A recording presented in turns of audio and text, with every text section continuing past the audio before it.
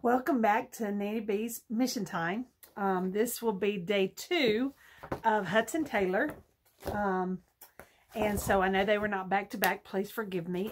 Things have been kind of crazy around here for the last couple of days. So I will do the next 4 days, today and tomorrow, Saturday and Sunday. And then I'll pick up on next week's lesson on Sunday evening. So let's jump in. If y'all remember right, let's review. We're learning about Hudson Taylor, who at a very young age wanted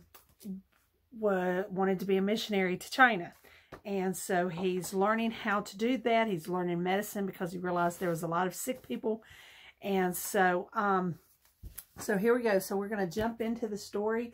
The previous one is also posted, so y'all can look at it. If you have not heard the first segment of the story, this is the second one. And so here we go.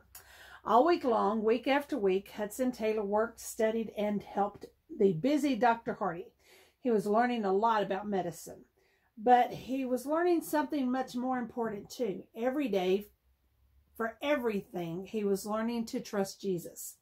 On Sunday afternoons, he walked to the part of the city where the poorest people lived. From one dingy house to another, he went to visit the sick and needy, and he took them medicine. For those who led him, he prayed and read the Bible. He gave out tracts, and to all who would listen, he talked about the Savior and invited Jesus, men and women, to believe in the Lord Jesus. Sometimes some rough men laughed at Hudson. They pushed him around, or they tore up his tracts, or even threw things at him. Yet he was not afraid. He was learning to trust God to protect him. In China, too, he would have to trust God to keep him from harm. The first few months after Hudson had moved to live in Dr. Hardy's home. But then the doctor's family needed the room that they had given him to use. So Hudson moved into a small room in the poor part of town. God wants me to trust him more and learn to do without certain things, thought Hudson. He wants me to share with what I have with others. Cheerfully, Hudson ate simple meals of the cheapest food. Every penny he could save, he gave to the poor people. The less I spend on myself, the more I can give to the others. The happier I am, and the more blessings I receive, he said. Gladly, Hudson learned how to do without expensive food or clothing, but God wanted him to learn to do without what he wanted most and thought he needed. He knew of a pretty Christian music teacher named Miss Vaughn. He loved her deeply and believed she loved him too. Often he had talked to her about China. He explained that God wanted him to be a missionary in that country. He thought, she is just the young woman to be my wife and go with me to China. One day he asked her parents if he could marry her. Yes, they answered, but only if you do not go to China. The girl agreed with her parents. Hudson was greatly disappointed. I will wait and hope and pray, he decided. Perhaps she will change her mind.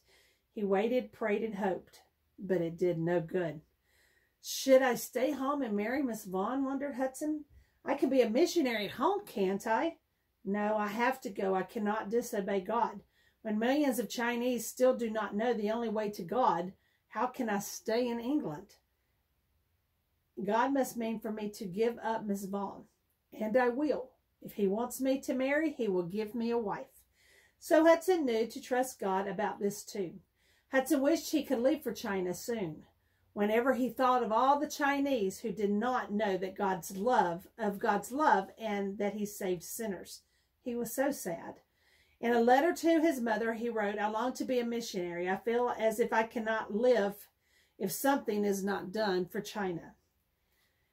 Yet before I go to China, I must learn to trust God more and more, thought Hudson. I'll be far from home with no one to help me. I must learn to trust God for everything.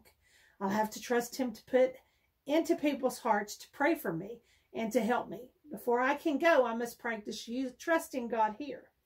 How else could Hudson practice trusting God? Dr. Hardy and the poor people in Hull didn't know it, but they all helped him. You see, Dr. Hardy was forgetful. Sometimes he forgot to pay Hudson. Remind me when it's time for your salary, he said.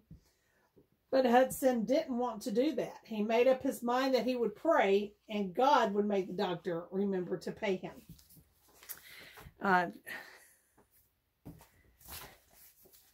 I'm forgetful too. But I would like for my boss to be able to remember when they're supposed to give me a paycheck. Oh, all right. One day it was time for the doctor to pay him, and the doctor forgot. All Hudson had left in his pocket was a half a crown, which equaled in England about 60 cents. Right at that time, a very poor man came to Hudson. "Will you come and pray for my wife?" he asked. "She is dying." Hudson rushed off with the man to the dirty little room where his family lived. In it, there were 3 half-starved children, a new little baby, and the sick woman. It was such a sad sight. Hudson knelt by the sick woman and prayed for her, and as he prayed, he remembered the half-crown in his pocket. How could he pray and ask God to help these people if he was not willing to help them himself? If you can help us, for God's sake do," begged the poor man. The Bible verse, "Give to him that asketh thee," flashed through Hudson's mind. Down into his pocket went Hudson's hand, and out came his last coin. "Here," he said to the poor man, "take this." He gave away all the money he had. That was what God had wanted him to do. He walked back to his little room with a happy heart. There he knelt and asked the Lord to send him some money to buy his lunch the next day. He climbed into bed, trusting God to give him the money that he needed. How would God do it? He would just wait and see. Morning came, and as he ate his oatmeal, the postman arrived. He brought Hudson a letter. It did not say whom it was from, and he did not recognize the handwriting. Eagerly, he opened the envelope. Inside a blank sheet of paper, he found a pair of gloves. He unfolded them and stared. Out of them fell a sovereign, which was about $2.50. Now, y'all got to remember, this is a long time ago, so $2.50, even 60 cents was a good amount, but $2.50 was enough at least for his lunch. And so Hudson rejoiced. "The Lord has given me back 4 times as much money as I gave away. It is enough to buy food for 2 weeks. I cannot imagine buying food for 2 weeks for $2.50. Oh, but God provided. And so he could have shouted and danced for joy. Who had sent the money? He had no idea. God had caused someone to send it. He praised and thanked God for the gloves, the money, and for the person who gave them. And that wasn't all. God had also answered his prayer for the dying woman. She lived and got well. How wonderful God rewarded Hudson's trust in him. 2 weeks by, again Hudson was without money. The doctor still had not remembered to pay him. It was Saturday, the day for Hudson to pay his rent. That afternoon, the doctor said, "By the way, isn't your salary due?" "Yes, sir," announced Hudson hopefully. "Oh, I am sorry. You didn't remind me," said the doctor. "Only this afternoon I sent all the money I had to the bank." Hudson's heart sank. Would God disappoint him? It looked as if he might. All the rest of the day, Hudson prayed as he worked. Evening came. It got later and later. At last, it was time to go to his room. He still had no money. Hudson put on his coat and got ready to leave. And then the doctor came in, chuckling merrily. At this late hour, one of the richest patients had come to pay his bill. How strange. The man could have waited, but he felt he had to come and pay his bill right away. So the forgetful doctor paid to Hudson after all, because all the other money was in the bank. With a thankful heart, Hudson hurried home and paid his rent. God had answered another prayer. Now surely it will not be long before God will send me to China, thought Hudson. If he answers my prayers and takes care of me like this in England, I can trust him to do it in China too. Hudson prayed and asked God if this was the time to go, but it was not yet God's time. Instead, the Lord showed him that the next he should go to medical college in London. Until God made it plain that he was to sail for China, he should study and wait. Soon Hudson was busy studying and working in the hospital at the college. Then something happened. I'm not going to make it. Hold on. Gotta change. After touching the body of a man who had died of a dreadful fever, Hudson got sick. Go home as fast as you can and get your things in order, said the doctor. You are going home to die. The doctor was certain that Hudson would be soon dead. Do you think the doctor's words frightened Hudson? How would it have felt if it had been you? What would you have done? Hudson looked at the doctor calmly. I don't think I shall die, he said. I have work to do in China. But if I should die, it would be wonderful. I would go to be with my Savior. Then as quickly as he could, Hudson got to his room. Every minute he felt worse, and by the time he reached his room, he was very ill. It looked as if he might never get to China. Days and nights of suffering crept slowly by, but God was watching over Hudson. He did not let him die. After many weeks, Hudson was well again and could go back to studying medicine. Not long afterwards, good news came from China. It was reported that the right time was now for missionaries to go there. Now I believe that God is ready for me to go, thought Hudson excitedly. He hurried to visit his friend at the Missionary Society office.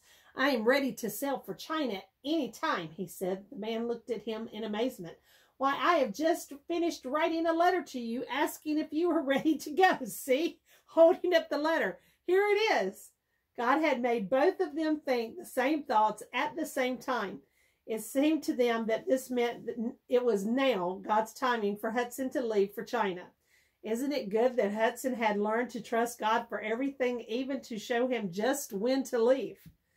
Joyfully, 21-year-old Hudson packed his clothes and books. He said goodbye to his friends and family, and on September 19th, 1853, he boarded a sturdy little ship named Dumfries and sailed away toward China. It looked as if the prayers of Mother and Father Taylor were being answered after all. The boy who had said, when I grow up, I'll be a missionary and go to China, was now grown up and on a ship, headed for that strange country. But China was thousands of miles away. A trip in a sailing ship was slow and dangerous. Even before the small vessel had gotten far from land, it ran into a violent storm. Furious howling winds and huge foaming waves threatened to drive it against the jagged rocks. Somehow the crew managed to guide the ship away from the rocks and save it. Another time, there was no wind at all to fill the ship's sails. So there can be a bad thing with too much wind and another thing with no wind. So at this time, there was no wind, and a strong, swift current began to carry it toward rocks and ridges and sand just under the water. The captain and the crew worked hard to turn the ship away from the rocks. As they moved dangerously close, the captain stood with Hudson and watched helplessly. Well, we have done everything that we can do, he said hopelessly. We can only wait for what's going to happen. Suddenly, Hudson had an idea. No, Captain, there's one thing we have yet to be done. What is that? Asked the startled captain. What do you think Hudson's idea was? You will hear about it next time and find out if it worked. So, here's your questions to see if you listened. While Hudson Taylor studied to become a doctor, he learned about something more important than medicine. What was it? He learned he had to trust God to supply all of his needs. Do missionaries today need to trust the Lord Jesus as much as Hudson did? And why do you think so? Well, I believe yes, even more so, because now some of the countries where we have missionaries going is very dangerous for them to go, not just on a train. You know, now you can get on a plane or a train and go where you need to go.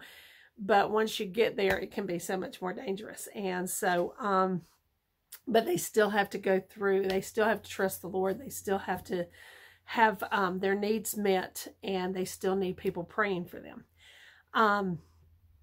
And then Satan, God's enemy, works very hard on those that are trying to spread the gospel of Jesus. And so he doesn't like it. So there is that battle also.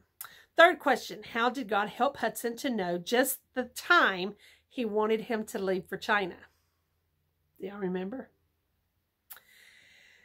So he got word, and his missionary society friend, and when he arrived at the mission office, both of them had the same thought at the same time, that now was the time to go.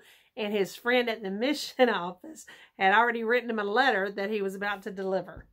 And so, which is just amazing. I mean, we serve an amazing, awesome, wonderful God. What happened shortly after the small sailing vessel set out on the voyage to China? So first there was a storm and too much wind that was pushing into rocks, and now they have no wind, and the current is about to carry them into the rocks and the sand and those kind of things.